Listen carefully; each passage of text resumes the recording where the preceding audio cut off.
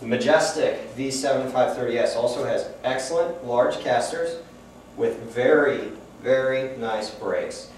Without the brakes on, the instrument moves easily and will roll quite well with just a touch. With the brakes on, the brakes are, of course, both on the side of the player. As you can see, they have large points where your feet will be able to get to them. With the brakes on, the instrument won't move, even with quite a bit of pedaling action.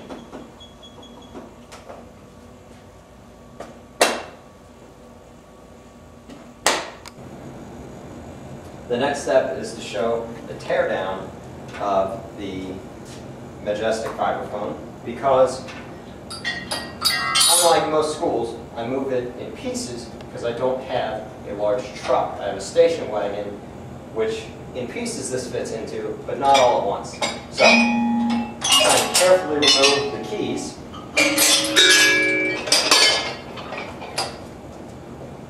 Set them off to one side.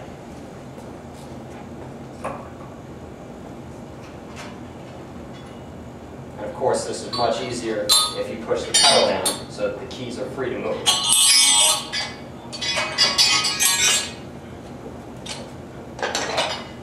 The next step is to remove the cogged pulley belt, which helps if you start one side, turn it a little bit, and then it comes off the other. After removing the belt, you're free to remove the resonators. Don't try to remove the resonators without taking the belt off first. Not recommended.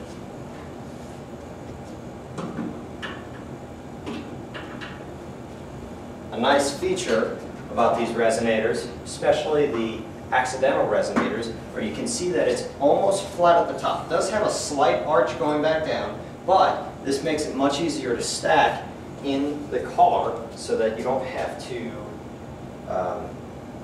stack your resonators with those long arches that are typical of most vibraphone resonators. Nice feature included by Majestic there. Take off my stick bag there. And the next step for me is always to remove the pedal pull rods. And you just loosen these knobs right along the side. And as is typical, they have a spring-loaded hook at the top. But what's not typical is that they have a very large pulling mechanism. So the knob here that you pull on is large and easy to pull. And so far, in about 2 months of ownership and moving this instrument, I haven't had to get a pair of pliers up to get it off like you do with a number of other instrument makers. I always turn the pull rods in so that I can then move the instrument easily when the pedal is detached. And I'll show you that in just a minute. There. Now, the key bed is a one-piece key bed. In other words, the slats that hold the bars don't remove. You shouldn't remove the damper bar either, though you can adjust it from underneath. The key bed is held onto the frame by knobs that have bolts in them. They're very easy to remove. You just unscrew it. They are held in there, but there are 4 at each corner of the key bed. 2 on the small end, which then frees the key bed to be lifted up, and 2 on the large end. Removing all 4, plus the pull rods, of course, lifts the slats, the end pieces, and the motor entirely off the frame. As you can see, with this size of a key bed, you will need a little bit of room in your car. I do have, again, like I said, a station wagon, and I have plenty of room for all the pieces of the instrument. Continuing in the same theme, Majestic has used knobs all the way around the instrument to hold it together. Now, it is possible that these knobs could get lost because these, unlike the knobs that hold the key bed on, are removable and apparently a little bit slippery. But if you just don't unthread them all the way and leave them slightly threaded in to the frame piece, you can just leave it in there when you move. Great brakes there. So as you can see, just slide off the edge, and there's the frame piece. This is one piece, the height adjustable frame piece. So set that to one side. And this is the pedal mechanism with the cross pieces that reinforce the frame diagonally. Lift it up, not quite far enough. There we go. And personally, I move it just like that. Now, these cross pieces are removable, but like this, the pedal and the cross pieces transport in one easy to move piece. You don't have to take it apart. That saves one more step when you're rushing from gig to gig. If you have a long haul in, or if you have to haul in several pieces, it's better to be able to move quickly with one piece rather than 1, 2, 3 pieces and then extra knobs that can also be removed. The instrument goes back together in the same way and is quite quick, as I can attest to from several gigs. Sometimes you have to move quickly to get your instruments out. Simply fit the pieces back into place. It helps if these knobs on the bottom are slightly loose, because as you can see, this frame member moves a little bit. This one has threads in it, so as long as that goes in there, the instrument will stay together. Get that one tightened down, leave this one and that one loose. Get the other frame piece. And usually I actually do this outside by the car, because most places I play, not all though, but most, are ADA accessible. And if it's ADA accessible, that means that everywhere you go, they have ramps and elevators big enough to let a wheelchair through. And this is about as wide as a wheelchair. So it will go through all the doors without any trouble, which is a nice advantage, so I don't have to pack all those frame pieces. So I'll actually do all of this outside by my car before heading into the gig. And again, you want to leave this one and this one a little bit loose, and the reason is when you go to put the key bed on, you may have to angle the frame piece just a little bit, and it helps to have the brakes on again so that frame doesn't significantly move. The key bed, as you can see, here, and on 2 places on the large piece, has inserts that those bolts must fit into. You have to be careful when you're lining this up that you get that. Key bed's not overly heavy, but it's also not, you know, the lightest things in the world.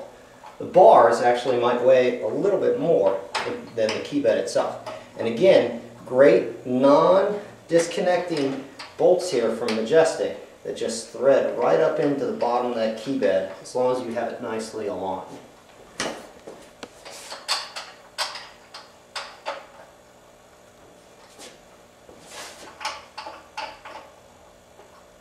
At this point, I usually tighten the other parts of the frame so that it's not going to slip around on me. So that's just 2 more bolts on each side.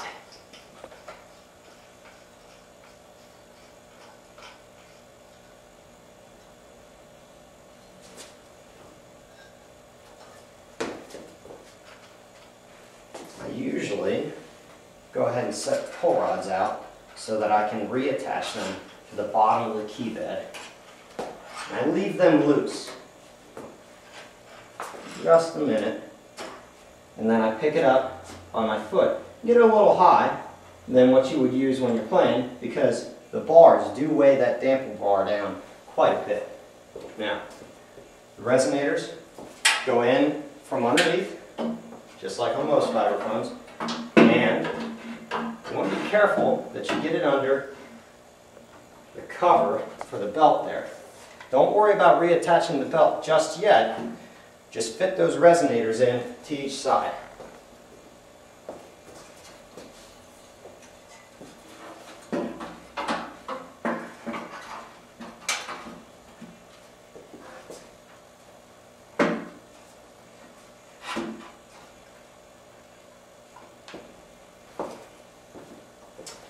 You can reattach the belt now, or you can wait until the keys are on. Most of the time, I like to put the keys on first, because if I'm in a hurry at the gig, the belt is the motor is a key part of my sound. But if they're ready to count off the first tune, that's something that can wait until the first set change. What I like to do is set it over the first resonator, and then try to walk it over there by turning the fans to get it onto the second one. And as you can see, with a little bit of practice, you can get those fans right in line with each other so that they move freely with the belt. And then cover it up to avoid any mishaps. The next step is just to set your keys back on the instrument. And of course, I move the keys in their own separate case. I never move them on top.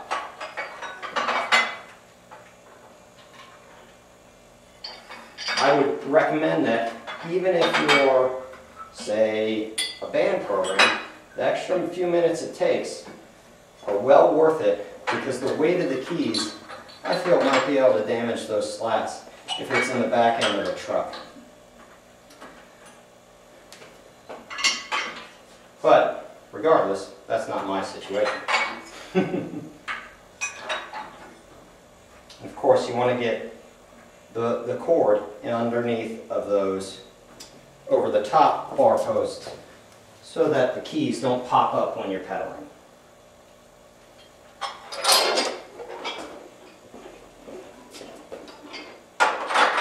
And like I said, usually I will actually move the instrument with just the frame, without the keys attached, up to wherever we happen to be playing, and then put the bars on. This keeps the bars in the case as long as possible and away from prying ears or prying eyes. If you have to leave parts of your instrument places while you get directions or etc., even if there are trustworthy people to watch it, sometimes accidents can happen. I like to leave my bars in the case. I also usually transport it with the nice provided cover actually reinstalled on the key bed.